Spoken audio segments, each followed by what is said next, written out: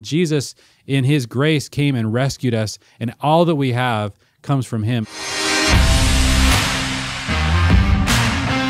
What's up, guys? Jeff and Jeremy here, another episode of 5 Minute Fatherhood.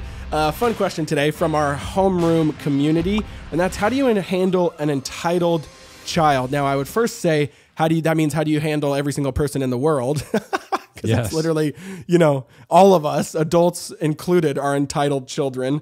Hopefully we've grown in our discipleship, but that's the point. That's the point. As I think what I'm saying is it's the default settings of humanity, right? In the same way you open up a phone and it has default settings, entitlement is the default setting of sin, of the curse, of death, of decay, because the antithesis of that is thankfulness and the gospel, right? The opposite is the good news of Jesus, the declaration that he has come, lived and died and rose again, brought new creation, and that you are only indebted and thankful for that, and that everything's a gift. That's the opposite of entitlement. So, and that comes later, right, as the gift that you receive in life when you start following Jesus. So, yeah, what would you say, Jeremy? Though practically, how do you kind of handle that?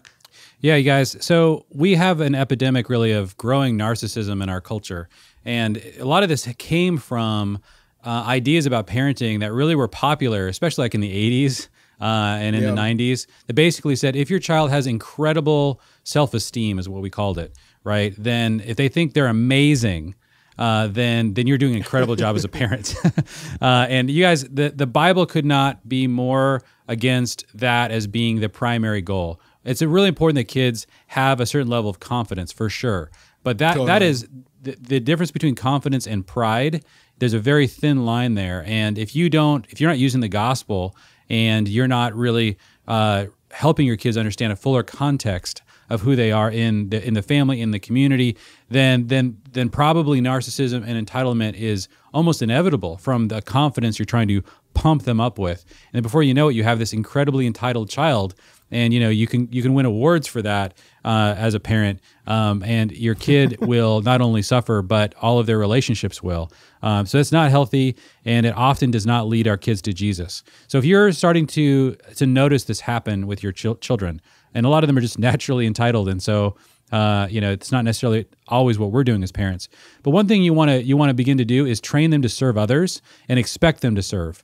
You say, look, you are blessed to be a blessing, and so we expect you to do hard things. You give your kids real responsibility and hold them accountable for really following through on those responsibilities, and help them to serve people, especially if they're feeling entitled.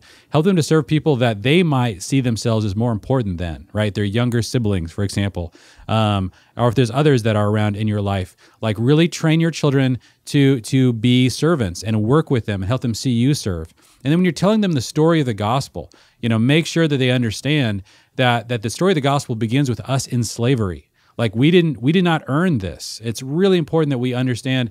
One of the things where this really became real to our family is in Deuteronomy chapter 5, the second listing of the 10 Commandments. When it talks about the Sabbath, one of the things that God says is, on the Sabbath, remember that you were slaves and I brought you out.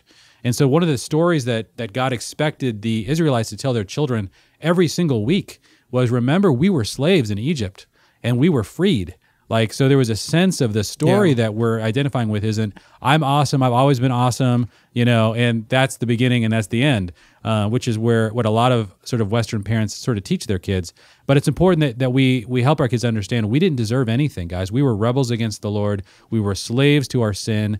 We were in desperate need of rescuing. There's nothing we could have done to be freed ourselves. And Jesus, in his grace, came and rescued us, and all that we have comes from him. And so that gospel foundation to their lives is really important. But oftentimes when kids are little and you're teaching that story, they really need to experience that and live that out through a life of service. And so the gospel really collides with their internal motivations when you are presenting your kids with an opportunity to serve the family. You can always start there. We have a whole, one of the things we did in homeroom was how do you create sort of a whole culture of service in your own kitchen, which I just love using that as sort of like ground zero for how to train your kids to serve.